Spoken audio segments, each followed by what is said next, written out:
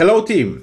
Welcome in the new, short and very important series of movies dedicated to ingesting data from files in the Databricks. And we are going to have 6 movies actually. Today we are going to talk about the basics of ingesting the data, like for instance what's the difference between the stream and batch. Then we are going to talk about the dbfs, dbutils. We will learn how to read and write a data with PySpark. We will learn how to read a data with SQL. And at the end, we are going to have a small challenge or laboratory, no matter how you call it. Basically, a couple of exercises without my help, just to practice and make check that we understand all the basic concepts. And the way it's going to work, at the beginning, in 2 first episodes, we are going to have a bit of theory. You can see 6 slides prepared by me on the left, and there are some links, so I don't count it. So nobody likes the theory. It's not fun to listen about the theory, but believe me, it's also not fun to talk about the theory, so that it will be bare minimum. Just like learning to drive a car, at the beginning you need to, get those basics.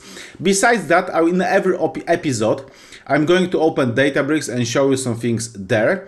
And starting from the 3rd episode, we are actually going to write the code. And here I have some examples of the things which we'll be writing. So we will be ingesting data from the different file formats. We will be declaring a schema, creating a tables, view, global views, doing the same in SQL, you name it. There will be way more than this. This is just the example, just to give you a flavor how this looks like.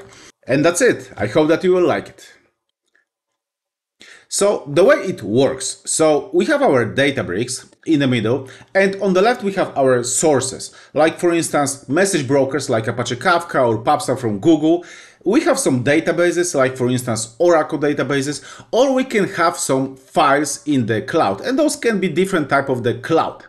And usually the first thing you do, you ingest those data in the form which is very similar to what you have in the source system. So it's almost like one-to-one.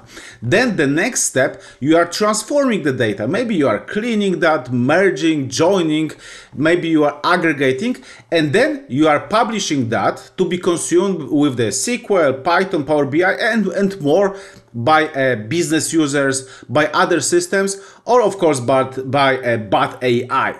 And this whole process is represented here in very simple way.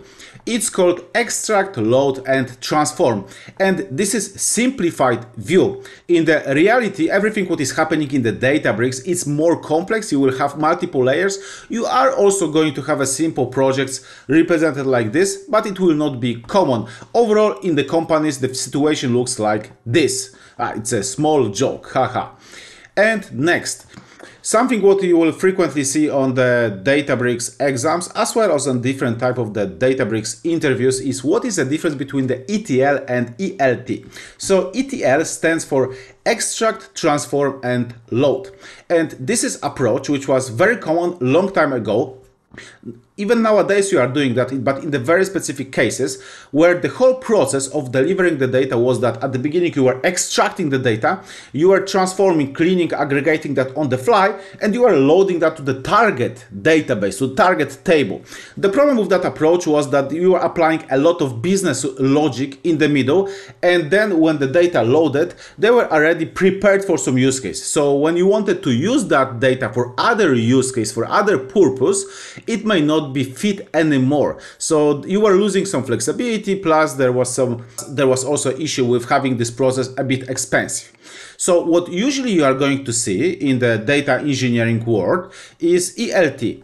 At the beginning you are extracting the data from the source system, then you are loading that to the target system, like to the table, and then depends on your need, you will be taking that data from the target table and you will be cleaning, aggregating, and using that for the different purposes, but you will always have that almost one-to-one copy available for you of the data in your system. And in this series, we will be focusing on those 2 first steps. We will see how to extract a data from files, and we will see how to load that to the tables view, global temporary views, and so on. We are also going to see how to write the data to the files, but that's more as a bonus. Overall, we are going to focus on those 2 first steps. In the next series, we will be learning how to transform a data with PySpark and SQL, but that's a completely different topic, and let's keep it for later on. Next very important thing is the differences of how you can ingest those files, which is a topic for this series. So we can imagine a cloud storage represented by over here and some files inside. We can grab all those files at once and ingest that to our table.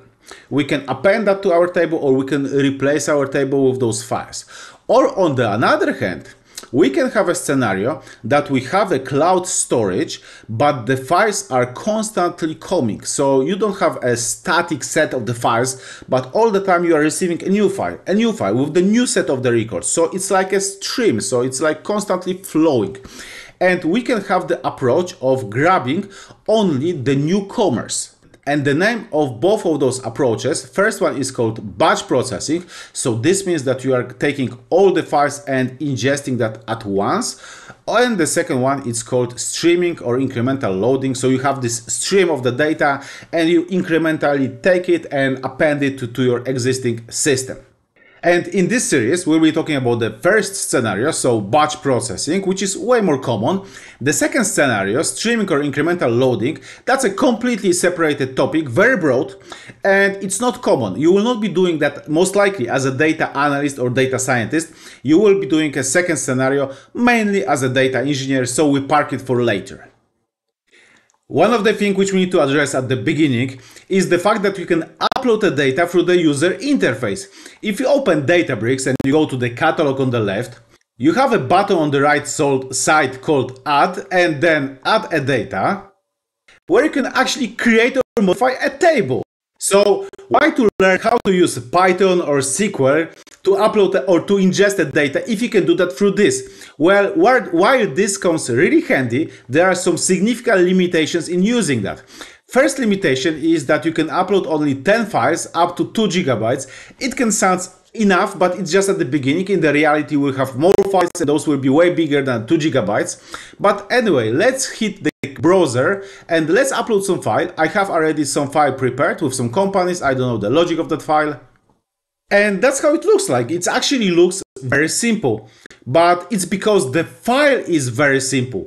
In the reality, we'll be after ingesting some more complex file, maybe some nested JSON or even a CSV file, but instead of the comma, people will use to separate a column, so very unique character which will not be recognized by the Databricks, and you will hit another limitation. But anyway, let's create a table. If we don't change anything, then the table will be created in that catalog, in this schema. That will be a table name, you can change it, and then let's click Create Table. And again, if we will go to the catalog, we can look for the table in the Hive meta store and then in the default in my case, and the table name it's this one, and we can see if everything has been uploaded properly by clicking sample data, and here it comes. It's very simple and can come very handy. But again, if we'll be uploading data only through this mechanism, we will not learn many cool things like what is dbfs, what is dbutils, which may not be necessary here, but it will be necessary later on. It's really cool, and it will be also necessary for the Databricks certification, period. The last thing we should talk about in the episode dedicated for the basics is a different file formats supported by the Databricks, and actually there is a plethora different file formats supported by the Databricks. We will not go through all of them, but just to give you some flavor, and also once you will see different type formats in the Databricks documentation, you will know what it means. So first one is of course CSV, comma separated values, and I'm a big enemy of the CSV, and that's how it looks like. I think everyone knows. Usually it should be, the columns usually should be separated by the comma, but life is not so easy and people are using really a wild characters to separate the columns, which later on makes it a bit more tricky to read. Then we have JSON, also very popular. JSON stands for JavaScript Object-Oriented Notation, and that's how it looks like. It's in the form of the dictionary, so you will always have a key, like in this case device ID, and the value, key and the value, and so on. The values can be also a list, so it can be nested. And then we have Parquet, and I'm a big fan of Parquet. Parquet is a binary format, which means that you cannot simply display its contents, which is disadvantage comparing to the CSV. But on the other hand, it's more bulletproof. it's way faster than the CSV and takes way less space on the hard drive than the CSV, which sometimes is a big deal. And Parquet are having at the end the word Parquet. And then the fourth format, which we will not be discussing here because it's a broad topic, it's something what is really big in the Databricks world. It's called Delta format. Basically what it is, you can think about it as a Parquet on steroids.